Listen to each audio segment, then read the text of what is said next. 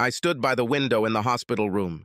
If I had good binoculars or a small telescope, I could see the house where our little family was so happy for so many years. I looked out the window, regretting that everything ended so badly. My thoughts were focused on my only husband, Tim Sherman. We chose this house together. We liked him immediately. The view of the valley from the terrace was magnificent. This was a home made for us. I remember Tim looking me in the eyes and saying, "Holly, this is where we will raise our family." I agreed with all my heart. Tim was the man of my dreams. He was a handsome, hard-working man with real moral fortitude. He was reliable, honest, and loyal. He had a wonderful soul. He worked on the railroad. I was a high school teacher. In addition to his work on the railroad, he was also a lay preacher in our church. Did he have any flaws? I didn't notice them for a long, long time. He happily shared family and household responsibilities with me as we raised our 3 children. We have 2 daughters, Dolly and Anna, and a son, Jeremy. Of course, eventually the kids grew up and left us with the proverbial empty nest. Dolly was the first to leave when she married a wonderful young man named Christo. Then it was Anna's turn when she married Zet. He was not a particularly religious young man. Although I really liked him, I was afraid Tim wouldn't approve of him. But Tim didn't judge Zeta in any way. When Zeth proposed in an old-fashioned way and asked for Anna's hand in marriage, Tim quickly gave his consent and blessing. In fact, Tim performed the marriage ceremony that brought Zeta and Anna together in the eyes of God. Finally, we lost Jeremy to a wonderful girl named Eloise. When Jeremy vacated his room, we became empty nesters. Coincidence or not, I started to change. As the days passed, I began to wish my life was more exciting. Tim was a good husband, a good provider, and a great father, but he was, so to speak, a little boring. He never did anything to rock my world. I know that my complaint would be considered petty by most people. I'm sure many women would dream of the life I lived. When we were raising our kids, I didn't care if we never went to exotic or exclusive places or did anything super exciting. Our life together was rather ordinary, but we had many good moments. However, deep down, I now wanted something exotic. I wanted exclusivity. I wanted excitement. We also never did super erotic acts in bed. Our sex life was good, but very predictable. Now I want new adventures, positions, and routines. I wanted super erotic sex. Perhaps it was a midlife crisis. Perhaps it was because of our empty nest. I knew that my life was getting closer to the end. I began to realize that this is not rehearsal. This is the real deal. Maybe this is the only chance. What if that's all we have? I don't want to get to the end without doing some exciting things. I wanted more variety in my life. I wanted more action. I wanted better sex and more of him. What I had was a boring life and a husband who developed erectile dysfunction. Please understand that I was not hurt or taken advantage of.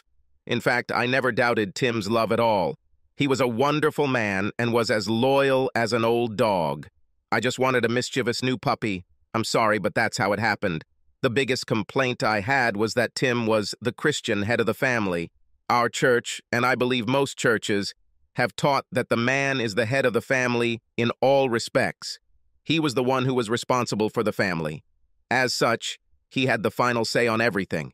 He made important decisions.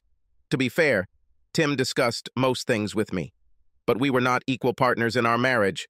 I felt that he was the master of everything, including me. I couldn't tell him that I wanted new sexual experiences because he would just remind me of the teachings of the church. God has ordained only one way for spouses to have sex and only one position in which to do so. Strangely, this was called a missionary position.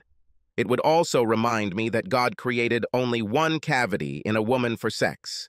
This cavity served for the conception of the child, and then for his birth 9 months later.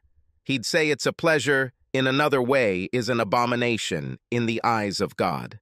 Don't get me wrong, our sex has been enjoyable and loving for many years. Predictable, but satisfying.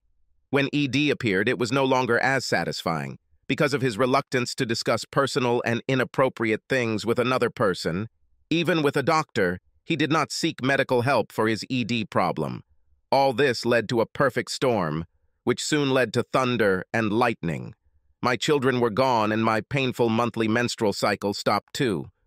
Maybe it was a coincidence, but I began to act on my desire to get more out of life. This became a reality when I decided that I needed a motorcycle. "What do you want?" Tim exclaimed. "Do you know how dangerous these cars are, my dear? In a collision with a car, the motorcycle always loses. You are a mother. If you do not give up this idea for your own safety, think about your children." "Come on, Tim. Our kids are grown and living their own lives. It's not like they need me now like they used to. I want to do something for myself, for a change. I want to live on the edge at least once a day. Life. I need to try performing without a network. Where are you going to keep the motorcycle? There's definitely no room for it in the garage." "I've already thought of everything, Tim. The Browns have agreed to let me keep him in their barn. It's only a stone's throw from our house." "So you're going to take money from our joint account to buy yourself a motorbike? Don't I have a word? Can't I tell you where our money goes, honey?" "I'm glad you mentioned it, Tim. I opened my own bank account, and I think you should do the same. From now on, I will put half of my earnings into my personal account and half into our joint account. You should do this too. Then each of us will have some money that we can spend on ourselves without the approval of the other." "It looks like you're slowly but surely moving on from our marriage, Holly. Is that what it's all about?" "It depends on whether you let me do some things on my own or not. For example, I won't give up my Harley." "Have you already bought it? Is that what I hear, Holly?" "You heard right, Tim. I have my own hog. Do you want to see him?" "I'll miss it, Holly. I think we should make an appointment with Elder Simpson to discuss our family problems. We've been together too long to just throw everything away. That's where we're going with your attitude, Holly." "Tim, I'm not going to talk to Elder Simpson. I don't need to listen to him quote scripture to me about the man being the boss. This may have been true when this mythical book was written, but nowadays marriage should be a joint effort. Both partners should have an equal say in everything." "What happened to you, Holly? How can you call the Bible a mythical book? You, of all people, should know that there is no such thing as equality in everything. Things just don't work that way. Someone has to be the final authority. Everyone must contribute, but ultimately, someone must be responsible for creating a solution in cases where the parties cannot agree." "Why does this man always have to be a man, Tim?" "You know what the Bible says, Holly. You know these words, but let me refresh your memory. Wives, submit to your husbands as to the Lord. For the husband is the head of the wife, just as Christ is the head of the church, his body, of which he is the Savior. Just as the church submits to Christ, so wives should submit to their husbands in everything." It's from Ephesians 5:22-33, Holly. "Yes, Tim, I know these words. I don't think they apply to the modern world." After this conversation, Tim moved all his clothes into the spare bedroom. Everything that was left of our marriage was in grave danger. I joined a motorcycle club and began attending meetings and training sessions. I took horse riding lessons, safety classes, and even a few motorcycle repair classes. There, I met Stephen Barber. He was at least 10 years younger than me. I was attracted to him, and I could tell he was interested in me too. I don't want to brag, but I look much younger than my age. When I hang out with my daughters, we are often considered sisters. I don't look old enough to be their mom. Stephen was very surprised when I told him my age, but that didn't stop him from giving me the full press release. We went to many motorcycle events and picnics together. On buddy trips, we were always buddies.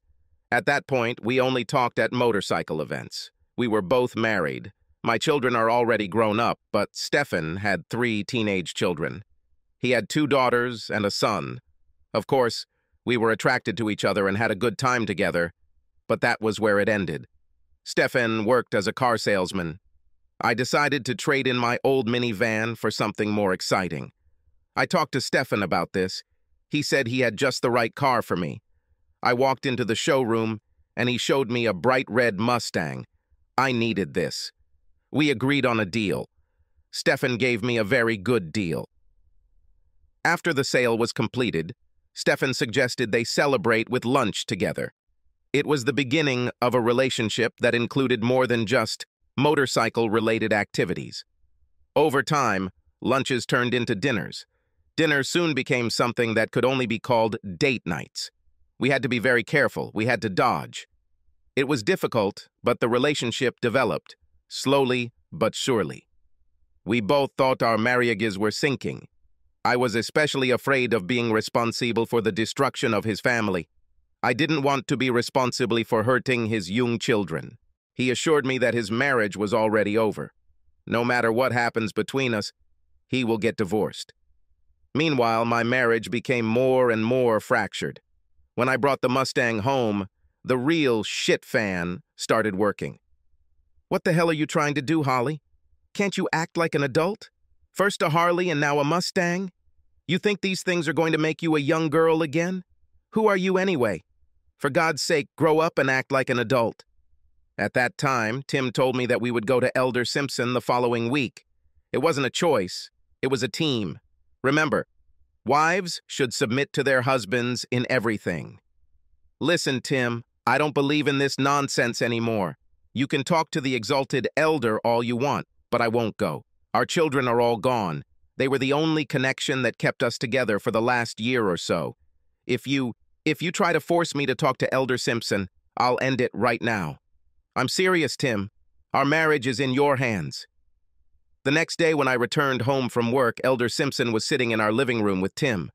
I just turned around and walked out the door. I went to my sister's house and spent the night on her couch. The next day, I decided to fly away. After time left for work, my sister and I drove her pickup truck to our house.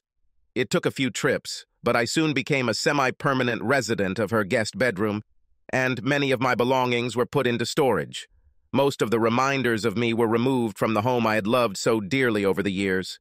Without warning, I took the first step out of our marriage. This was soon followed by additional steps. I contacted a law firm specializing in marriage and divorce issues. They assigned me a lawyer. His name was Alvin Lane. He had a degree in psychology, in addition to his legal qualifications. I explained my situation to him and told him that I wanted to file for divorce. He searched my heart and mind, looking for ways to save my marriage, but ultimately gave up and instructed his legal team to prepare the necessary documents. Tim called me almost every day. We talked, but neither of us backed down from our positions. After we received the divorce papers, we agreed to meet at a nearby restaurant. He was still looking for ways to save our marriage. I told him I didn't see a future for us. Since he didn't consider our marriage a partnership, there was no point in us continuing. He covered his face with his hands and said, "You accused me of extreme mental cruelty. Seriously? I thought that meant I told you that you were a terrible wife, or that you weren't a good mother. Something like you were a bad person. And I regret marrying you, or maybe throwing curse words at you. Have I ever done any of those things? Can you give me an example of my mental cruelty?" I replied, "What about wives should submit to their husbands in everything? Isn't that a mentally cruel statement, Tim?" These are not my words, Holly. If you believe in the Bible at all, you know these are the words of God. Are you divorcing me, or are you divorcing God? By the way, Holly, I have also been accused of being an overly controlling spouse. Please tell me what I did that led you to such an accusation. Well, for starters, you never let me drive the car when we went somewhere as a family. Did I ever let you drive? More often than not, when we went on these trips, you had already packed lunch, snacks, and even suitcases. You had already done the things that made the trip possible. Are you saying that I should have made you drive too? Holly, I always thought you'd already done your part. I thought it was my duty to drive. I never suspected you wanted to drive or that you were annoyed that I wouldn't let you drive. Did you ever ask me to let you drive? I'm sure I would let you drive if I knew you wanted, or maybe even needed it. I honestly don't remember you ever asking to drive. Can you give me more examples of where I've gone wrong? Please, I need to know, Holly. Oh, Tim, these accusations are just legal jargon. They give some reason for us to break up. It's like cheating or abandonment or irreconcilable differences. It's just a reason that lawyers use. I understand that, Holly. But the reasons you gave are not true and are very unfair and offensive to me. If you so want to get rid of me, then I don't want to deprive you of your freedom. Having said this, he took a pen and signed the divorce petition. He then handed me the papers and left the restaurant. The next time I saw him was the day we went to court. The judge ordered alimony and half of all our assets. including our house. Even though I thought it was excessive, I knew Stefan and I would need the money. Stefan's divorce resulted in him having to pay alimony and child support, in addition to giving the house to his wife, at least until the children reached the age of 18. Stefan had to pay half the rent on the house, but had no right to live there. Just think, if his wife marries again, much of this commitment will disappear. For this reason, I can guarantee that she will never marry again. She may be someone's wife in every sense, but she will never make it official. She's smarter than that. And me too. As I was leaving the building, Elder Simpson intercepted me. I saw him in the courtroom, but I certainly didn't want to talk to him. He simply put his hand on my shoulder and said, "When you offend one of God's servants, it never goes unpunished. You may avoid punishment for a long time, but it will come. It will come." Crazy old man. If he's trying to scare me, he failed. I felt sorry for Tim, but not because of what Elder Simpson said. Stefan and I didn't move in together after our divorces. I bought a small house with the money Tim gave me when he bought out my share of our house. It was as if Stefan and I were still dating. We were more than friends with benefits, but less than husband and wife. Getting married would be stupid for us because it would stop my alimony payments. Much of our exciting life was financed by my alimony payments from Tim. How incredible is this? Stefan and I have done a lot of exciting things. We attended many major sports league games together, including a World Series game, the Super Bowl, and the Final Four of basketball. There is no doubt that we moved in exclusive circles and lived the very definition of an exciting life. We went on fantastic holidays. We even went to England and France. We have photos of us visiting Big Ben and the Eiffel Tower. We also visited the best national parks, sometimes on our motorcycles. There was excitement both inside and outside the bed. Tim would consider many of the things we did in bed to be sinful. Stefan took me to heights where the air was so thin that I often almost lost consciousness. He introduced me to many things, the most amazing of which was probably my acquaintance with multiple pleasures. Unlike Tim, Stefan did not recognize sexual boundaries. Although Tim was always gentle, Stefan was aggressive. His actions bordered on rudeness. He dominated me and I loved it. In some ways, I fulfilled my biblical role with Stefan more than with Tim. I completely submitted to my man, as instructed in the good book. However, I am confident that Elder Simpson would not have seen it that way. He would have given me over to the devil and sent me straight to hell. At first, all my children turned their backs on me. That was the only real price I paid for what I did. Over time, my 2 daughters accepted the reality of my new life. Only Anna forgave me. Dolly didn't forgive me, but she accepted me and allowed me back into her life. My son may never accept what I did, not to mention forgiveness. He's completely on his dad's side and refuses to talk to me unless it's absolutely necessary. The first dark cloud of my new life appeared when a hailstorm passed through the city. It damaged the roofs of almost all houses in the city. Mine was no exception. I needed a new roof, but I had insurance, so it wasn't that bad. When the crew arrived to do the roofing work, they discovered that part of the roof's supporting structure had rotted away. Upon further investigation, they discovered that one entire wall was rotted and covered in toxic mold. The cost of renovating the house was $20,000. I bought a house for $80,000. If I had renovated it, I would have invested $100,000 into a house that cost $80,000. I consulted with an attorney about the possibility of suing the previous owners for not disclosing information about rot and mold. He said we would have to prove that they knew about it before the sale. This could prove difficult. Upon further investigation, he discovered that the sellers had gone through an expensive divorce and that it was unlikely they would have had the means to pay that amount of money. He said that even if we could get a judgment against them, which was far from certain, getting the money would be a completely different matter. It was a beat-blood situation, as he put it. So, looking at it from all sides, I was a loser.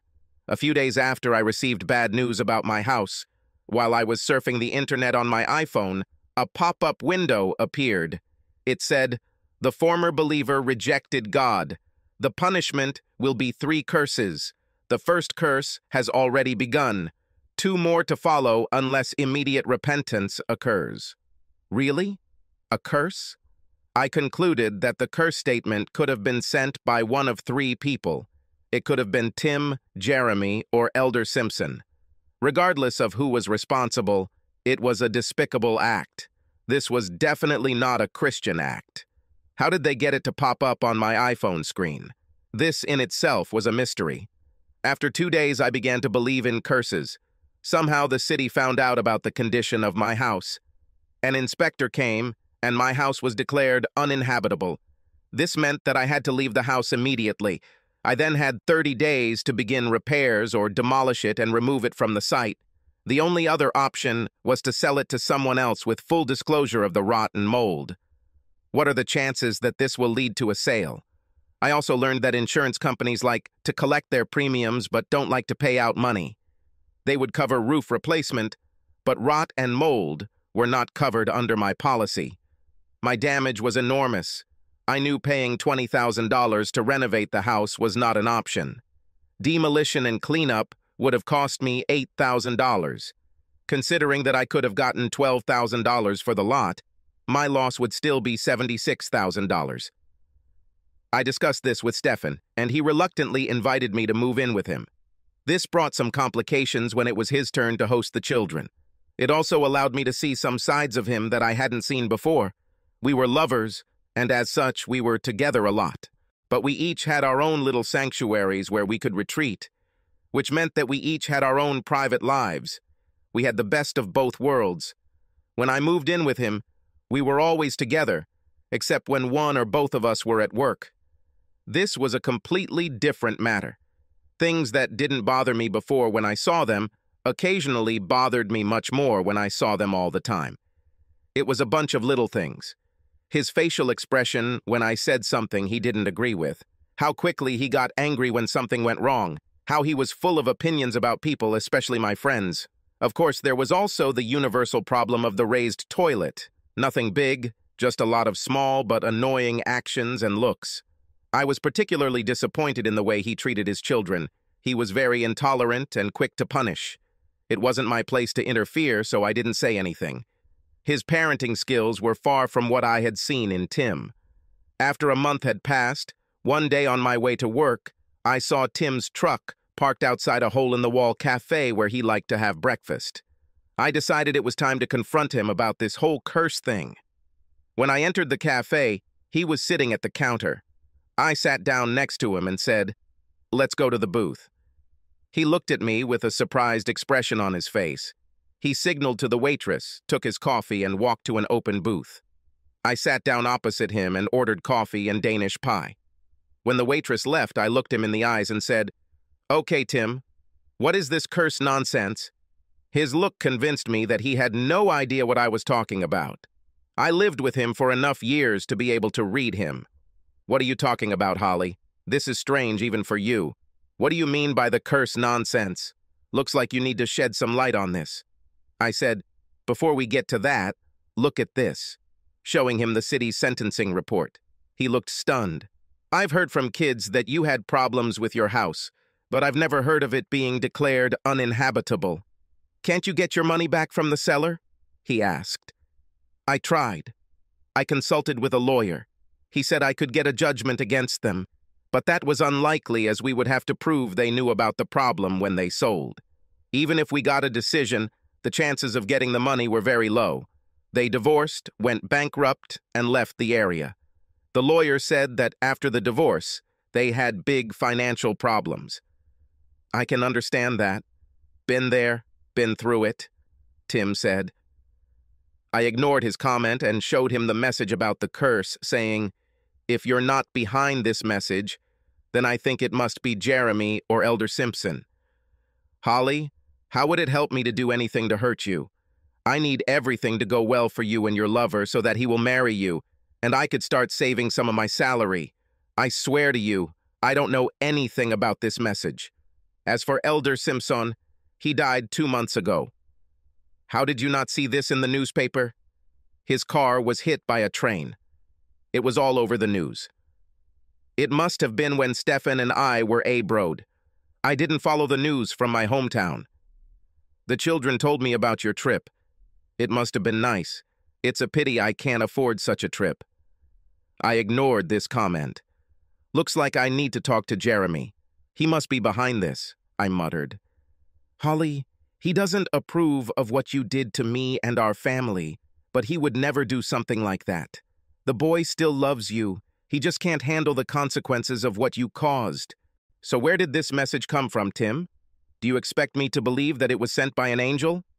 No, I think you should pay attention to your lover's wife and his relatives. They are the ones who suffered the most from your actions. I was knocked down, but they were knocked out. His wife seemed to take it quite calmly, Tim. She doesn't seem like a vindictive person, I replied.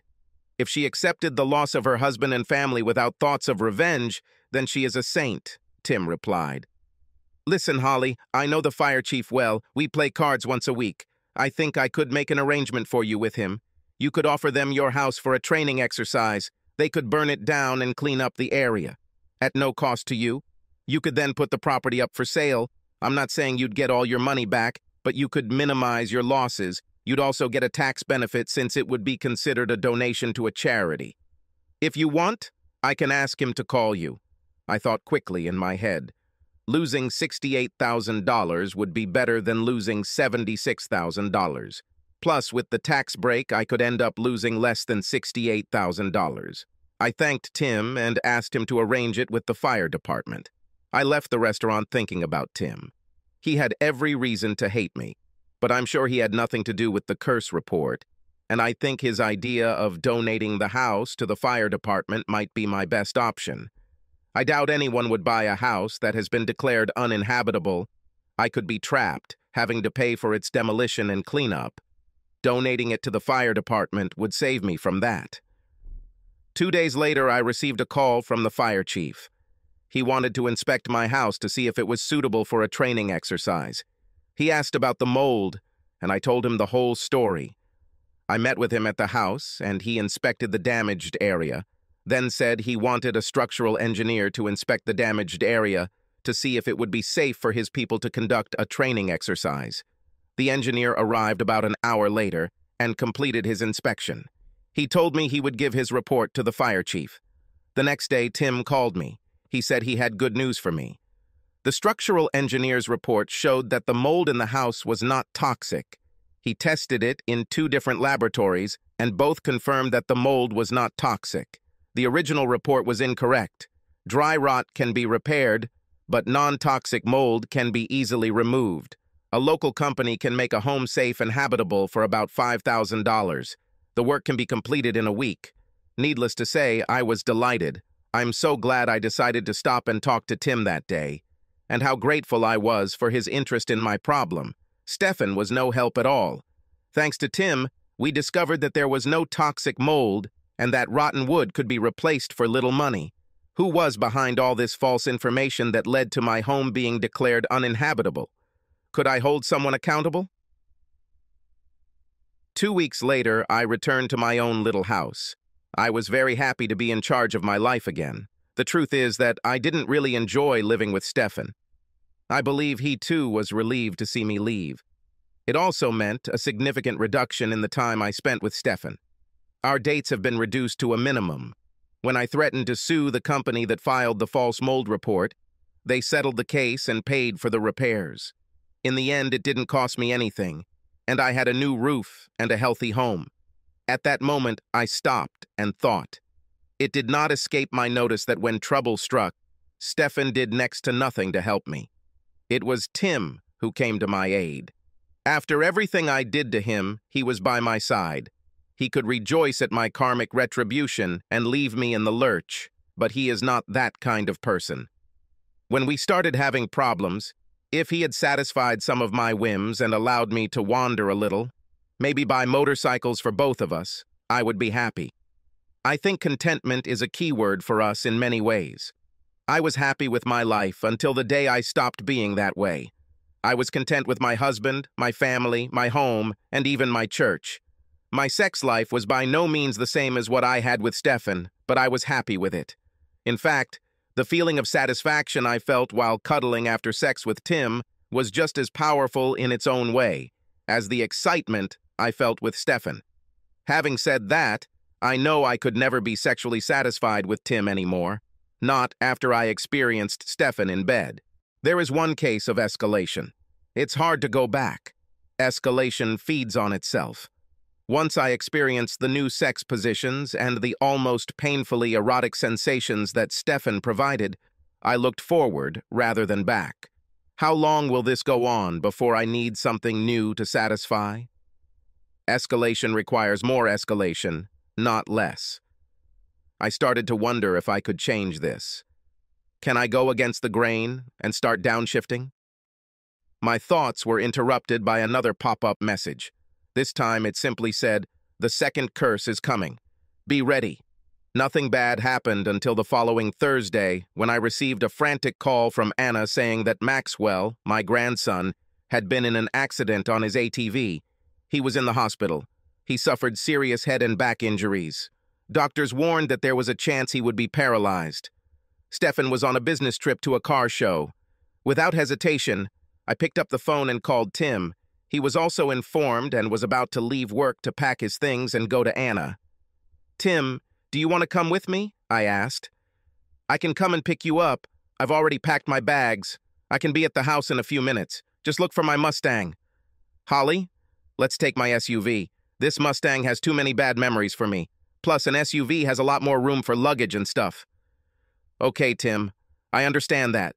You know where I am. I'll be ready when you get there." I called Stefan and left a message telling him what happened. I told him that I was going to Anna to be with her family and help. However, I didn't tell him that I was going with Tim. When Tim arrived, I put my things in his SUV. During this, I told him that I had received a second message about a curse, which may have caused Maxwell's accident. "Holly, are you saying you received another one of those messages and it predicted what happened to Maxwell?" he exclaimed. "Show it to me, Holly. What does it say?" I showed him the message and handed him my phone number. He took my phone and handed me the keys to his SUV. "Do you want me to drive?" I asked. "Lead while I read," he replied. It didn't occur to me that he asked me to drive his precious SUV. After he read the message, he said, "It's not very specific. It might just be a weird coincidence." "Maybe," I replied. "But you admit that would be a damn strange coincidence." "Yes, I see it, but I can't bring myself to believe that these are messages from God. These are strange things, Holly. Very strange." When we arrived, we went straight to the hospital. The news was disappointing. Maxwell couldn't move his legs. He was paralyzed from the waist down. If the paralysis persists, they might try surgery. They called a specialist from another city for consultation. When the specialist arrived and examined Maxwell, he said there was a 50-50 chance that Maxwell would recover within the next 1 to 2 weeks. If the paralysis persists, the surgery's chances of success are slightly less than 50-50. He will have to wait until the swelling subsides and severe inflammation subsides before he can proceed with the operation. He advised us to schedule surgery now so that we would be on the list if it was needed. In any case, we can always cancel if the paralysis goes away. The family was unanimous that we should give Maxwell every chance to recover, so we scheduled surgery. We all agreed to share any costs not covered by insurance. The day Tim and I left for home, there was still no improvement. It looks like Maxwell will actually need surgery. Tim and I didn't get to talk one-on-one until we were in the Jeep heading home. We decided that we would go halfway and stop for lunch. He told me to choose which part of the journey I wanted to lead. I said I wanted to lead first, in case he changed his mind. He assured me that he would not change his mind. He handed me the keys again. "Tim, I feel like I'm to blame for what happened to Maxwell. As much as I'd like to think this is all some Twilight thing with these curses, I can't help but think they're meant to punish me." "Holly, think about it. If this is to punish you, why am I suffering too? I'm just as hurt for Maxwell as you are. So if this is punishment, it's aimed at both of us. I was the one who almost lost my house because of that first curse, Tim. You're just collateral damage from that second curse. Tim, I spent many years around you and never heard fire and brimstone sermons from you. but I heard a lot of them from other preachers. I remember Elder Simpson himself quoting these words, "My vengeance and retribution, in due time, their foot will slip. For the day of their disaster is near, and the things that are coming to them are hastening towards them." Tim, I think the upcoming things are rushing towards me. Holly, this is a quote from the Old Testament. I think God treated us differently in the Old Testament than Jesus did in the New. It's a little like raising children. When a child is young and just learning, there are things he can't do. Understand no matter how much you try to explain. Sometimes you need to teach them through corporal punishment. When they are older, you can negotiate with them. Corporal punishment is no longer necessary. Jesus taught us and understood us through love. He moved away from corporal punishment. Do you remember how an easily accessible girl was brought to him, and he asked the one without sin to throw a stone at her? He also forgave her. I remember that story, Tim. You know what I always think about when I hear it? I always wonder why Jesus didn't ask where the man was. It takes two to tango, Tim. As usual, only the woman was dragged out to be executed. You're right, Holly. I haven't thought about it. In your case, I don't think for a moment that the so-called cursed messages are from God or that you are responsible for what happened to Maxell. What you did basically hurt me. I have forgiven you. If I have forgiven you, how can God not forgive you too? You need to stop blaming yourself. I hope you can forgive me too. I can't believe this man. I hurt him as much as I could, and he talks about forgiveness. What kind of person is he? Why did I turn away from him? When Tim dropped me off at the house, I kissed him lightly on the cheek and thanked him for everything. My son still doesn't talk to me. My daughters put up with me. They were nice to me when Tim and I went to Maxwell's. They were nice to me, but they treated Tim with love. The difference was palpable, and I felt it. Everyone saw it. Tim went above and beyond to include me in everything. I believe Tim has truly forgiven me. His actions prove this. Ever since Tim said it was probably Stefan's ex who was sending the messages, I've been thinking about Celia. Was she behind it? Did she have the computer skills for something like that? Or was it Stefan himself? Were the two of them involved in this? I just do not know. My mind went numb. All I know for sure is that I made a terrible mistake. I wanted an exciting life, and I more than got it. I ruined the life of a good man who had proven himself reliable over the years for the excitement of a young man who offered everything I thought I was looking for. Stefan was very good in bed. Sex with him was never boring. Yes, we went on exciting trips and attended exclusive events together. Never mind that we financed most of it with my alimony payments from my average ex-husband. It doesn't matter that Stefan never proposed to me or bought me a ring. He had no intention of killing the goose that laid the golden eggs that made it all possible. However, things began to cool between us. I began to suspect that he had found someone else. What did I expect? He cheated on his wife with me. I wasn't even married to him. What could keep him from leaving our relationship? What could keep him from cheating on me?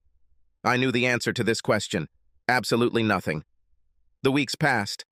I rarely saw Stefan. I haven't seen Tim since we returned from visiting Maxell. Talk about an ordinary life. I admit that I was excited. I had a collection of dildos, but they didn't do much for me. So I was pleasantly surprised to see Stefan coming up my driveway just after I got home from work. I offered to cook us dinner. He said, "Don't worry about dinner. You will have plenty to eat. I have a pleasant surprise for you." He picked me up and headed into the bedroom. I won't lie. I was prepared for what he had in mind. We were on my bed. He warmed me up with his caresses. He didn't intend to do anything more than foreplay. I was like a firework. It wasn't like Stefan. He had never delayed things like this before. I was on the edge. I was about to grab one of my dildos when the doorbell rang. Stefan jumped up and ran to the door naked. I heard him talking to someone in the living room. Why did he let someone into the house? That question was answered when the bedroom door opened, and he walked in with 2 other naked men. I looked up and said, "What the hell, Stefan?" "Well, Holly, my little girl, I remembered your fantasy about something new in sex. Now your fantasy becomes reality. Together, the 3 of us will give you an unforgettable experience. I consulted with an attorney about the possibility of suing the previous owners for not disclosing information about rot and mold. He said we would have to prove that they knew about it before the sale. This could prove difficult. Upon further investigation, he discovered that the sellers had gone through an expensive divorce and that it was unlikely they would have had the means to pay that amount of money.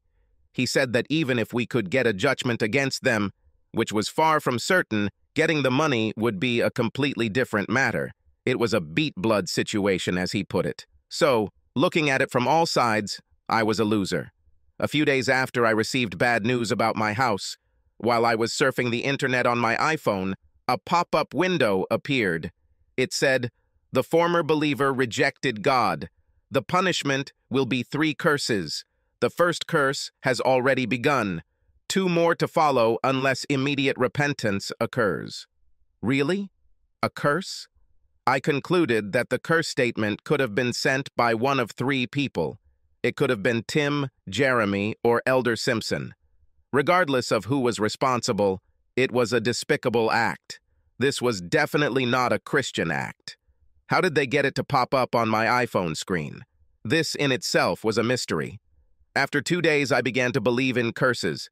Somehow the city found out about the condition of my house. An inspector came, and my house was declared uninhabitable. This meant that I had to leave the house immediately. I then had 30 days to begin repairs or demolish it and remove it from the site. The only other option was to sell it to someone else with full disclosure of the rot and mold. What are the chances that this will lead to a sale? I also learned that insurance companies like to collect their premiums but don't like to pay out money. They would cover roof replacement, but rot and mold were not covered under my policy. My damage was enormous. I knew paying $20,000 to renovate the house was not an option. Demolition and cleanup would have cost me $8,000. Considering that I could have gotten $12,000 for the lot, my loss would still be $76,000. I discussed this with Stefan, and he reluctantly invited me to move in with him. This brought some complications when it was his turn to host the children. It also allowed me to see some sides of him that I hadn't seen before. We were lovers, and as such, we were together a lot. As the sexual activities continued, he saw how thin I was. He saw how my desire turned into helplessness. It didn't make him feel better. It made him feel worse. He felt dirty, defiled, and tainted. For some reason, his hatred of what Jamie had done to him turned into sympathy for this woman who went from desire and passion to hopelessness and regret. He saw me as Jamie before her fatal affair. He wanted to do for me what he couldn't do for her. He was sent by God to this devil-possessed woman I had become. We shared our lives through endless conversation that day. It continued through the simple but delicious lunch he prepared for us and dinner at a nice restaurant that evening. When he drove me home, I felt like I was with an old friend. He said he felt the same way. When we arrived at my entrance, he jumped out and opened the door for me. He left his car running as he walked me to my door. I was confused. I asked him to park his car in the garage and stay with me for the night. He said he couldn't switch that quickly. He said, "I participated in your desecration last night, and now I will be your lover tonight. I want to be your lover, but I want it to happen when you calm down and understand everything that happened. You need to understand how you feel about Stefan and Tim before you consider forgiving me, let alone loving me." I watched him drive away, and it was like saying goodbye to my best friend.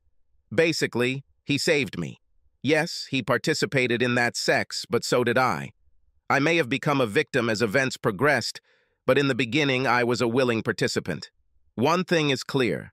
I lived through my fantasy, and there was nothing left of it in my heart and brain. No more fantasies for me. I want reality, whatever it turns out to be. Then came another vital day. That was the day Anna called to tell me that Maxwell was improving. That night, he moved his ankles and toes. He could also feel touches on his legs. Doctors gave him a very good chance of a full recovery. Full recovery! It couldn't be better. I was as happy as I could be in months.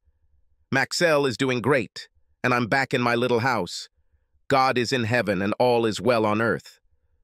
The only thing that bothered me was that Anna said that she tried to call her father several times to tell him the good news. but both his home and cell phones went to voicemail. She left messages, but there was no response from him. It was strange. I decided to drive past the old house on my way to work. His truck was not parked in the yard, but what struck me was the for sale sign on the lawn. I called Dolly. She couldn't contact her father either, but she was just as surprised as I was to see the for sale sign. She speculated that some children might have put it there as a joke, or that the real estate agency had placed it there by mistake. I saved the real estate agency's phone number in my phone contacts. While I was doing this, I received another pop-up message. It said, "Today comes the third and final curse." Now my day was not so happy. When I arrived at work, I called the real estate agency. They confirmed that Tim Sherman had authorized his son, Jeremy, to list the house for sale. The listing was completed 2 days ago. With this information, I decided to do the only thing I could, gather my strength and call Jeremy. He might tell me to go to hell, but I had to try. I called his cell phone, and he surprised me by answering. "What do you want?" he growled. "Jeremy, I know you hate me and you have good reasons, but for the love of God, son, please tell me why your father is selling the house and why he won't answer the phone." "Why do you need this, Mom? Why the hell do you think this concerns you? You left him for some slug, forgot about it?" "Okay, Jeremy, if the mistake I made can never be forgiven, if you can't understand that I never stopped loving you or your father, then perhaps it's just like your father always said, if I needed to know, I would have been told.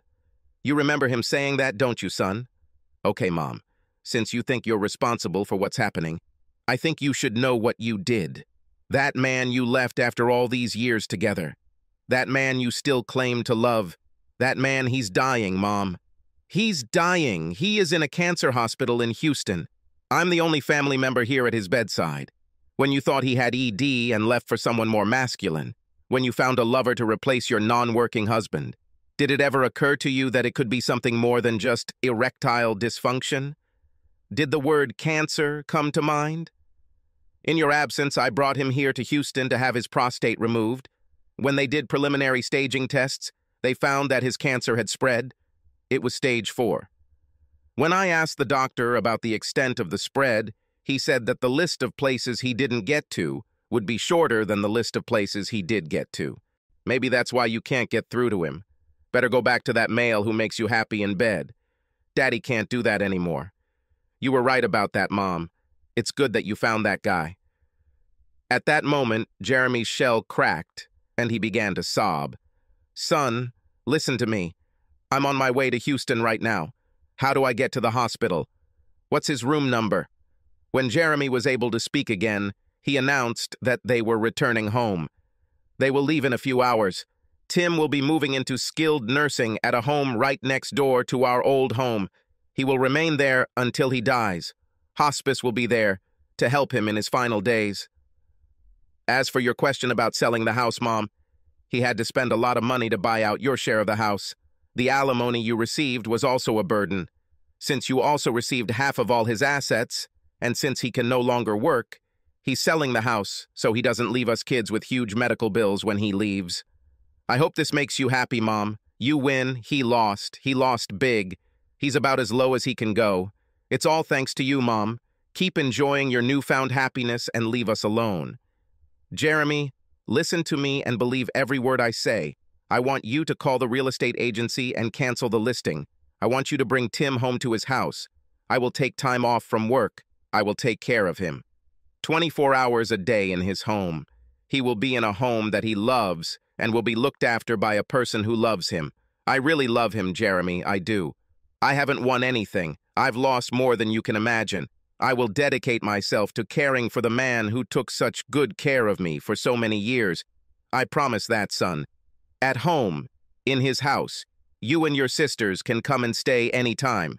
Your old rooms will be ready. I will take care of it. I suppose everything, as you said, is my fault. I know it. It is my duty to do it for him and our children. I will make sure he has everything he needs. I will use that money you mentioned to do everything I can to make him feel comfortable. Jeremy, can you do this for him? I'm begging you, son. Please help me help him. It makes sense, son. You know it does. When Jeremy calmed down, He replied, "Thank you, Mom. I was praying for something like this to happen. I was praying for a miracle. I never imagined, after everything that happened, that you would be the miracle. I'll make calls to the agency. Real estate and long-term care facilities. I'll cancel both. I'll bring Dad home." "Thanks, Mom." I was sitting on the porch swing when Tim and Jeremy pulled up to the house. I ran out to the car and opened the passenger door. I helped Tim out of the car and walked with him hand in hand to the porch steps. It was difficult for him to climb the stairs with my help. I was shocked at how weak he had become since I last saw him. He was out of breath when he finally sat down in his favorite chair. Jeremy showed me the bag of medications the hospital sent home with him. There were 3 sheets of instructions on how and when to take the medications. The first step was to make Tim comfortable. Then I prepared snacks for him and Jeremy. After Jeremy left, Tim and I stayed together in this special house for the first time in many moons. We talked like 2 old friends who had not seen each other for many years. We had a lot to catch up on. Finally, Tim got tired and took a nap. While he was sleeping, I read all the instructions provided by the doctors. I was determined to give him the best possible care. When it was time for bed, I helped Tim into bed. He suffered from severe back pain. I rubbed the provided ointment onto the sore spot. Finally, he was able to relieve the pain and fall asleep. I climbed into bed with him. I wanted to be there if he needed anything. One night, I sensed that he was in trouble. He seemed panicked. I reached out and touched him. He looked at me, there next to him. He grabbed my hand. He calmed down immediately. He held my hand until he fell asleep again. As the days passed, we became as close as before. We spent many happy hours reminiscing. We talked a lot about the past, but never about the future. We felt comfortable with each other like never before. We were as happy as we could be, given the circumstances. We hugged every night. There were also many hours when we just held each other and cried. Maybe we cried for different reasons, but our tears merged into a river of pain, regret, and hopelessness. As his condition continued to deteriorate, we were forced to purchase a walker. A few weeks later, we bought a wheelchair. I knew time was running out, and I desperately wanted to take Tim to church one more time, but we needed a specially equipped van to do it. I visited a dealer who I knew sold specialty vehicles. They found a van that was exactly what we needed. It was one of those tall Mercedes vans called a Sprinter that had been modified, including a lift and other equipment to accommodate a wheelchair. The seller was not sure if they could accept the motorcycle as payment. He went to talk to his boss about the matter. When he returned, he said that the boss was already on his way down to us, but halfway there he turned around and returned to his office.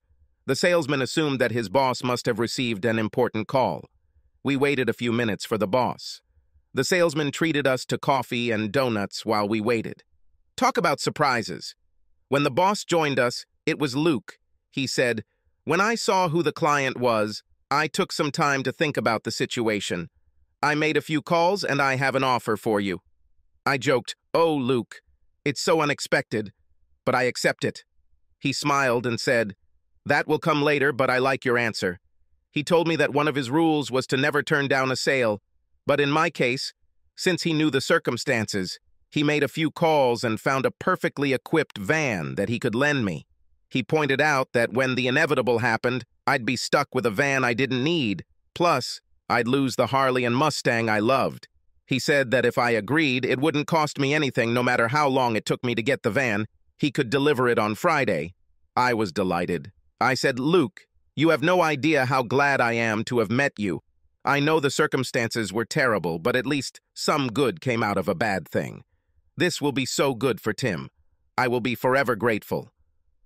How did we talk for so long and I didn't know anything about how you make a living? Well, Holly, I don't know anything about your work either. I think we had more important things to discuss. Don't you think we need to talk more? When the time comes, let's do it. I hugged him and whispered my answer in his ear. He smiled. When I got home, I told Tim that I had rented a wheelchair-accessible van. I told him we would use it to get to church on Sunday. I was surprised when he told me that he had not been to church since the day I left him. Tears rolled down my cheeks as I screamed, "What have I done? I have turned you away from your God." No, Holly, don't blame yourself. When you started the path that eventually took you away from me? When did you buy a Harley and a Mustang? When you began to challenge my authority as the head of the family and even the word of God on which it was based? I began to pray. I prayed harder than ever before. I prayed for guidance to keep you close to me and for the preservation of our family. The day you left, I said my last prayer. More precisely, I shouted a prayer at the top of my lungs. This was the prayer that Jesus offered from the cross. Father, why have you forsaken me? This was the last prayer that passed through my lips. I haven't gone to church or prayed since then. While we are already talking about this, when you told me about the curses, I knew it was my rejection that caused everything. You blame yourself, but in reality, you suffered collateral damage because I rejected God. Oh, Tim, I don't believe that. Your God would never turn his back on you like that. You've served him well for as long as I've known you. He's a God of love. Holly, look at me. Does this shell of a man look like a man loved by God? Do you think I feel his love? I've never felt so alone. I've lost both you and God. You may have lost me for a while, but I'm sure you haven't lost God, I said. Then, out of the blue, he asked me if I was a feminist. I really didn't want to venture into uncharted waters that could be counterproductive, but I knew I couldn't ignore him. I told him that I was more of an egalitarian than a feminist. I don't know if there is such a thing, but that's what I believe in. I am for marriage equality. That evening, I prayed for the first time in a long time. I admitted to God that I don't know how he awards points for entering heaven. I stated that if I had accumulated any points for being a devoted wife for over 20 years and raising 3 fine children, I would like to have those points transferred to Tim's account. I admitted that it was my fault that he lost faith. On Sunday, we actually went to church. Everyone was so happy to see us. We were received with open arms. It seemed like we never left. We met Elder Young. He was Elder Simpson's successor. He had an appropriate name as he looked very young. It was very different in many aspects from its predecessor. It was good to be back in our church home. I repeated the prayer I said on Friday as I stood at the altar of the church where Tim and I got married. I have never prayed harder in my life. When we were leaving, I saw Luke. He was talking to Elder Young. Tim was busy talking to his friends, so I excused myself and went to Luke. Elder Young saw me and said, "Holly, this is my big brother, Luther."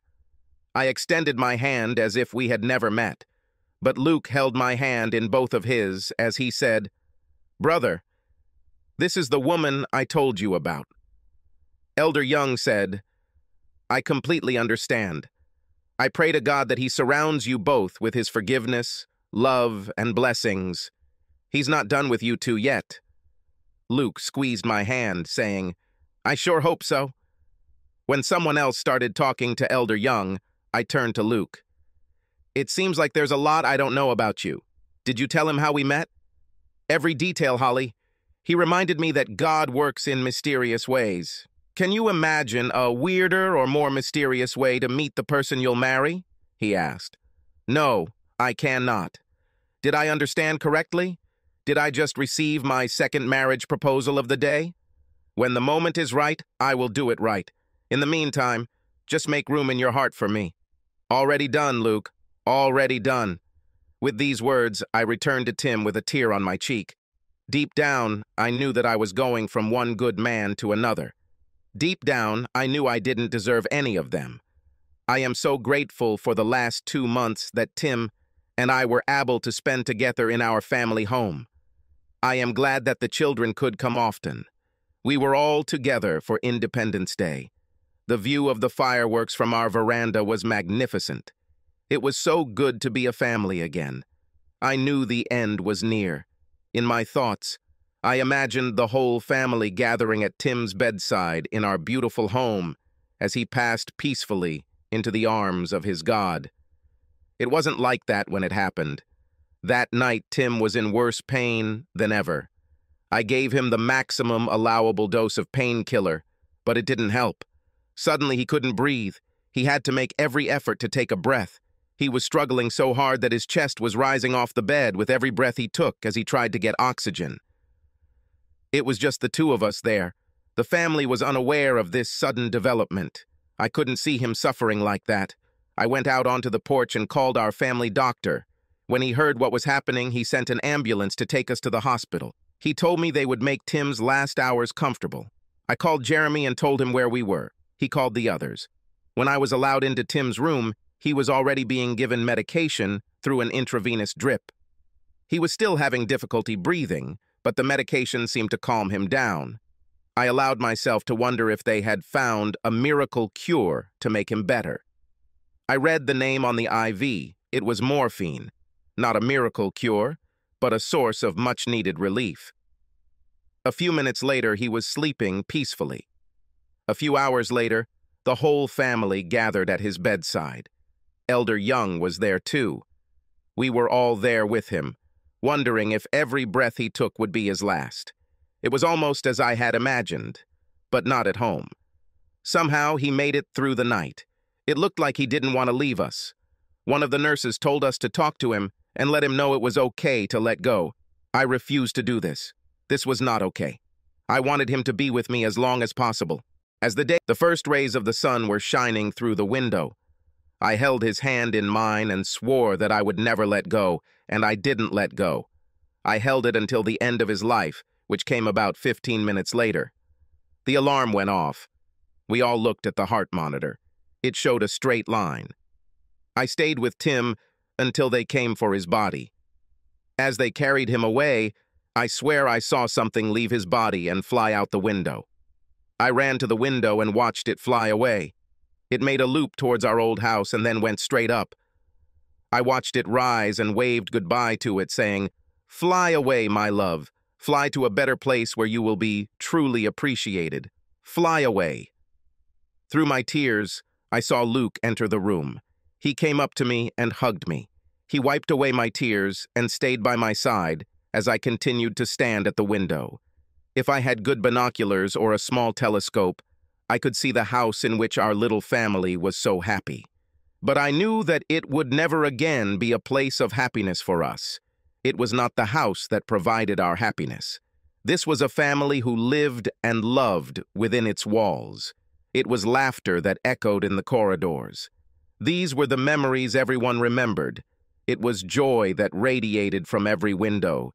It was a world that permeated every corner. Above all, it was the man who made it all possible. Now it's just a house. I was pulled out of my thoughts when my iPhone made a sound. I knew that sound. It signaled a new pop-up window. This was the last thing I wanted to see. Please, no new curses. My hand was shaking as I took out my phone. I looked at the message. It was just 3 words. It simply said, "It's all over." Subscribe to our channel so that your second chaff doesn't cheat on you, and go ahead and listen to the next story, because this story is nothing compared to the next one.